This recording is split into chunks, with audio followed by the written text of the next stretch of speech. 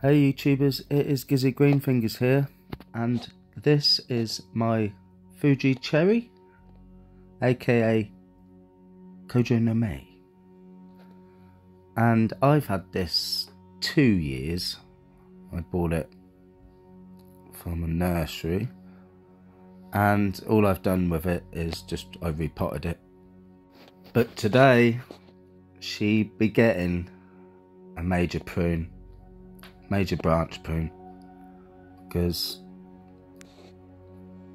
I'm not liking it as it is, and I want to do something really drastic and reduce it by 50%. Now the date is the 28th of October. I live in England, and no idea if this is the right time to prune it. I am an amateur, but I like experimenting, seeing what happens. But I'm not thick. With a capital F, I'm not thick. But I do know by reducing this tree by 50%, I am sacrificing all these beautiful blossoms come next March, April. And I've got 2 cherry blossoms, Kojo no Meis, and this one of the 2 is, the blossoms are more beautiful than the other one that I'm styling. But you've got to do what you've got to do, and if that means no cherry blossoms for next year, then so be it. It needs reducing, it's getting reduced. End of. Should survive. I'd say it would survive. All the leaves have come off now. Not done it really mid-winter or anything, but all the leaves have come off, so there you go. We'll see how it gets on. We'll see how I get on with pruning. And again, when it comes to pruning this Kojo no Mei, I haven't a Scooby-Doo. No, not a clue. I'm just doing what sort of looks right, I guess.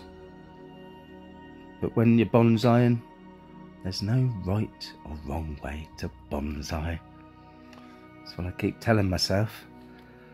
That is what I keep telling myself. Now, I've done a few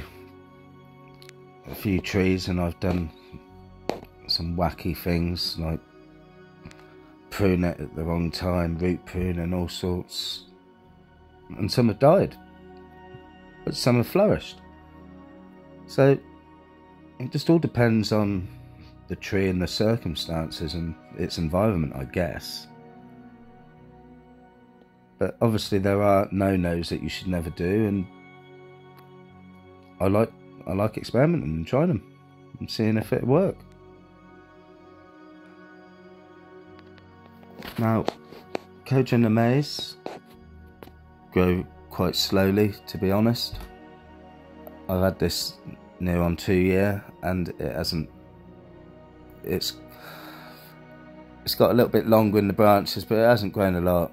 I've not seen much growth in this in 2 years, to be fair.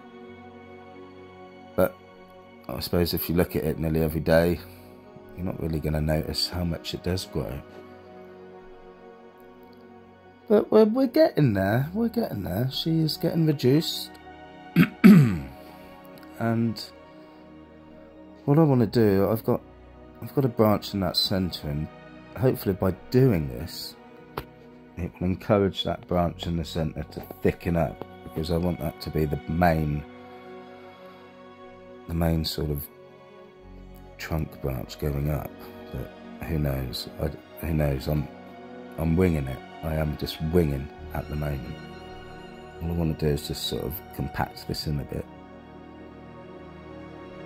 Now, when you're cutting this, you've got your nodes coming out, left or right, or whatever. And depending where you cut, well, that depends where your next shoot will come out from.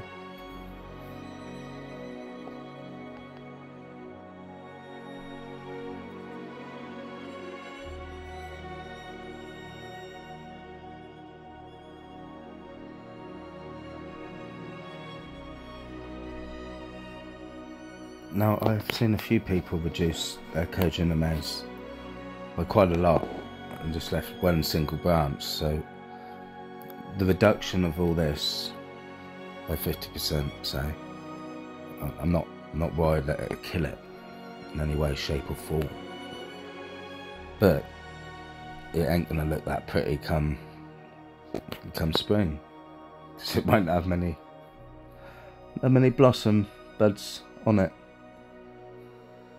But like I said, you've got to sacrifice, because in years to come it will be a beautiful, beautiful thing. That's right. It did look really beautiful this spring, just gone, to be honest. It's got a lovely pinky reddy blossom with white hints, and it is an eye catcher. I don't know if I've done a YouTube video of it when it was in blossom. I think I did, yes, on my channel, Gizzy Green Fingers. There's a video of this cherry blossom in blossom, and it is a spectacular thing to see. So if you do get time, then check out my other videos. You might learn something. No, you won't learn anything. You won't learn anything. Not on kojo no me, because I am winging it. But I've kept it alive for 2 years. This year may be the year where we'll see if it stays alive, but it should do okay. It should do. Now, I've seen other YouTubers with kojo no me, and they go to garden centres and all sorts, and they have these really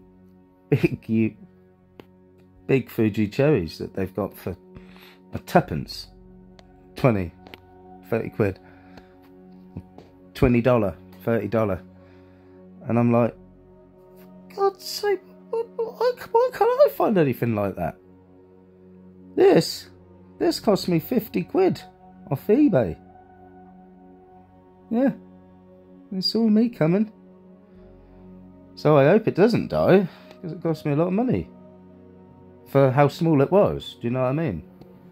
But I guess if you go out and about, you can rummage about and you can find a steal maybe in a reduced basket or whatever.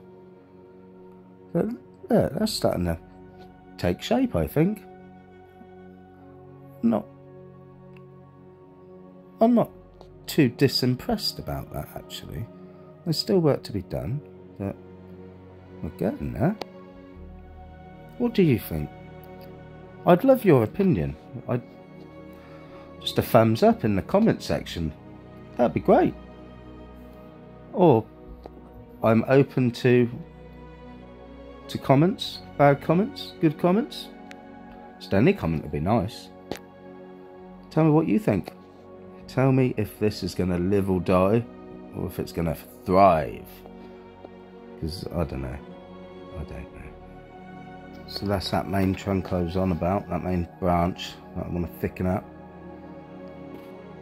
And hopefully now I've reduced this a lot, that can start to get more light and thicken up how I want it.